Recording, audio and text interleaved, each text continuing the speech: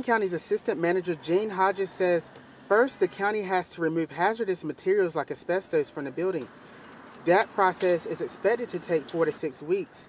Then Hodges says the building will be demolished and the lot cleared. Knowing that we're getting ready, that there'll be in the future some level of construction, and with construction there's always some level of demolition, we know that by the age of the facility, there's evidently hazardous materials, technically asbestos. It's usually in the floor, in the mastic that's used to put the floor together, etc.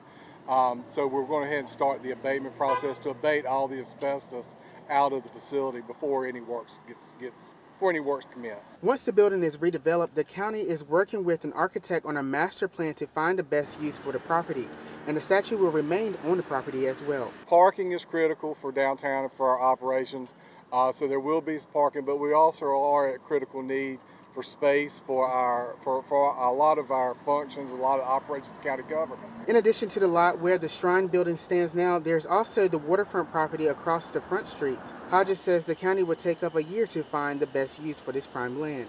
We're going to take our time. We like to do it right. I have kind of a philosophy here.